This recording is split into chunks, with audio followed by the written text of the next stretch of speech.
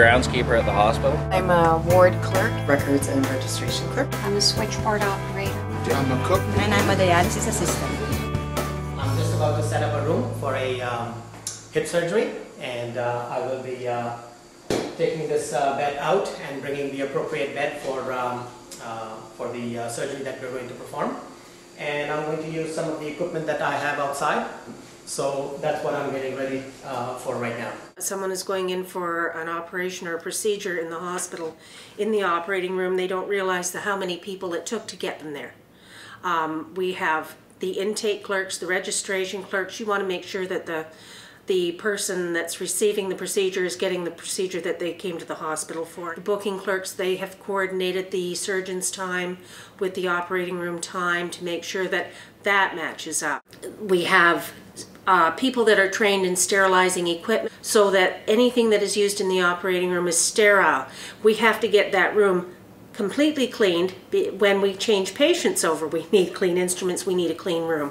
All the furniture has to be swabbed down so that you are having a completely clean environment for the next patient. And if you have 10 cases that day, you're cleaning that room 10 times.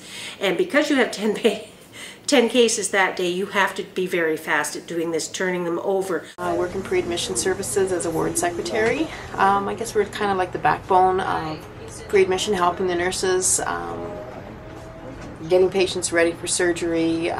We check the packages. And this desk here, I'm checking the packages to make sure everything's on there for their surgery. If something's missing, they could get canceled. I'm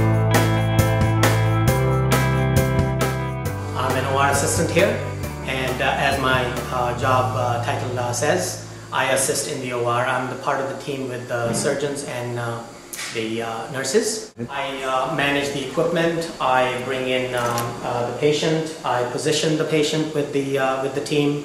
I help them prep the patient for the surgery.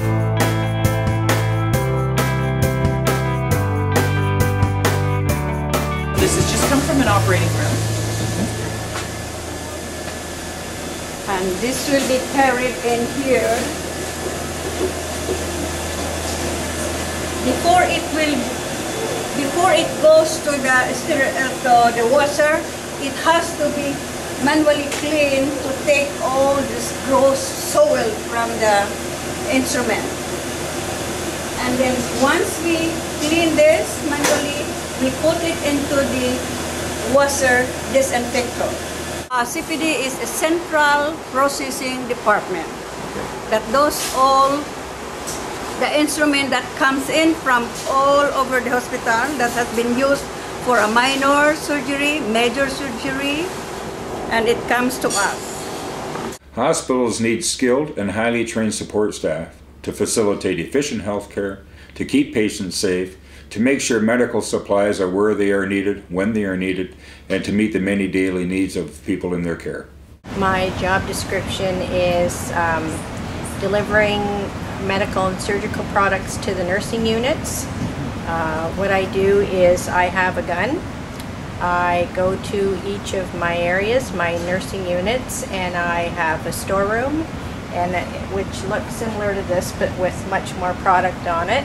I scan the barcode, I enter the product into my gun, I come down to the stores department and I download it onto a computer and send it to the warehouse. And the next day the product comes via truck, and I deliver it, sort it and deliver it and count it and send it to the floor.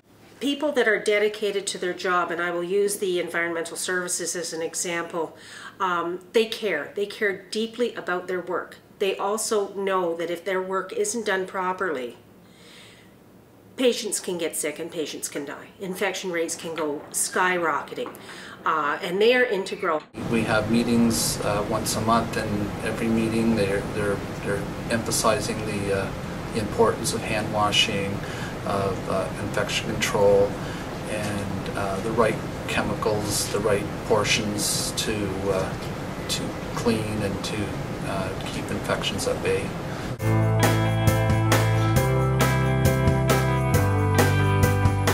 Leonardo Ho. I'm working as a carpet floor specialist at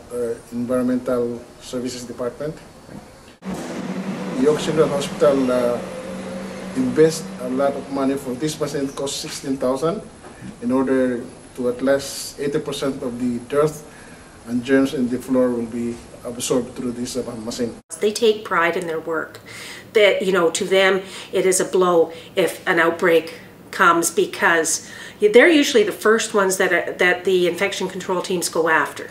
You know, did you breach anything? Did this patient's equipment come out of that room and not be cleaned? I work at York Central as a hostess in the kitchen. I assemble the trucks and deliver them to the patients, and I've been here for about 6 years. We do breakfast, lunch and dinner, right? And we have a lot of patients, so we do mince, we do puree, we do 5 different soups, and every meal we have a main course, which is, it could be fish, macaroni and cheese, so everything is pretty much fresh, which is what we're trying to do now. So everything we do it from scratch. Top priority is patients, and you know, whether they're happy with what they have and what they don't have. So we have to make sure that we get everything organized and it's right. I work as patient care assistant to assist the patients on their activity daily living, brush their teeth and change their clothes, you know, and sometimes they want shower. Yeah. Those things. Yeah.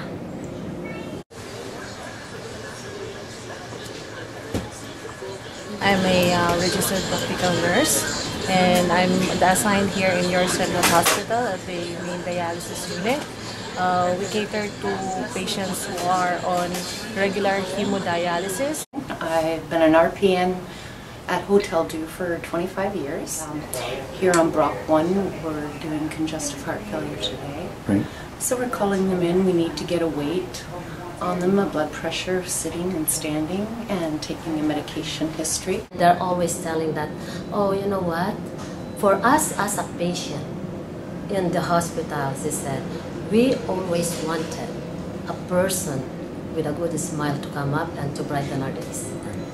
We make sure that in every aspect we do during the treatment, we make sure that the patient is always safe. And whatever the patient says, we don't ignore. It's like when they feel that they're not feeling well, there's something funny that they are feeling. So we immediately act to it and explore more on what is happening. You do get positive feedback from the patients, which is nice, and the doctors. It's nice to work close with them as well. Right. And it's a lot of teamwork, right from the docs down.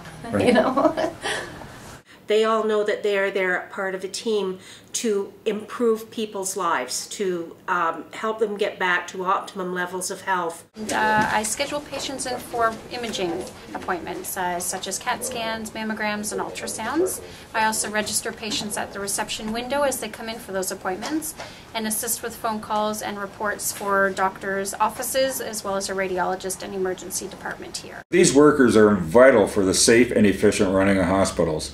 Without support staff, a patient's experience would be very different. When the patient is from long distance, I try to book many appointments, related together so that they can do it the same day.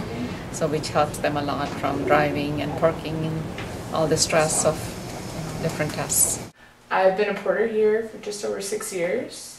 I'm a porter here at the Hotel Dieu Hospital. I work in patient transport.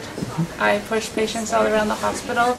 I take all the bare necessities around the different departments that it's needed. I enjoy meeting the patients, putting a smile on their face, helping them get ready for surgery, taking care of some of their family or friends that might be waiting for them to have surgery. So it's a nice place to get to know people and makes you feel like you're doing a little bit of good every day. When the patients are back for another visit, they always remember you, and you always treat them as friends, and you always go out of your way to try and help them.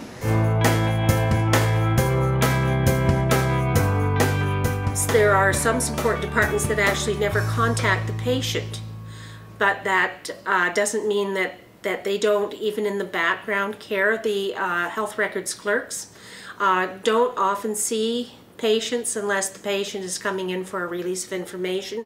I'm a document scanner, and basically my position entails just scanning all the information from outpatient clinics on a daily basis. We like to say within 24-hour turnaround with our outpatient documents, and everything from today, outpatient clinics, comes down to us, and we receive all the documents and papers, etc., probably by 6:30, 7 o'clock, and then we want to have them all in the system before we go home by 11. I release information done in the hospital to external physicians, institutes, other hospitals, healthcare providers. And I think the hardest part is probably you got to be 100% accurate. There's just no leeway for mistakes. Well, it's a lot of medical terminology. You have to know the privacy laws, Mental Health Act, WSIB Act, PHIPAA laws. A small mistake on the assembly line of a hospital providing a service can have fantastic ramifications down the line, and it might be a simple clerical error, but it could have a big change in the outlook of what's happening for that patient.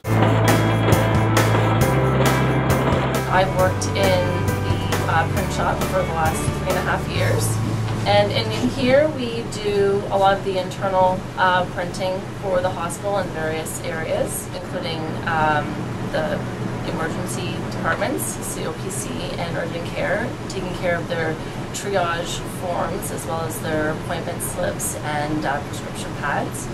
We also do a lot of the information packages for the clinics. I input data, patient's information, their address, home phone number, date of birth, family doctors, next of kin, and make sure that that's accurate. It is used for billing purposes. It's used for calling next of kin in a case of an emergency.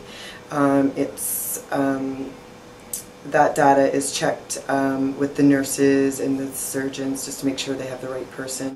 I feel that when I first became full-time employee, the hospital invested in me by giving me a pension plan, benefits, full-time job, vacation, and in return of their investment, I've given them 24 years of loyalty. Yeah.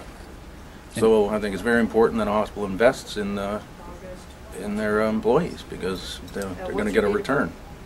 People still send cards of thank you to hospitals where they feel that they have been well treated, or were surprised at how well they were treated for some reason. It's just a funny kind of work that we do. We're little busy bees and we're everywhere.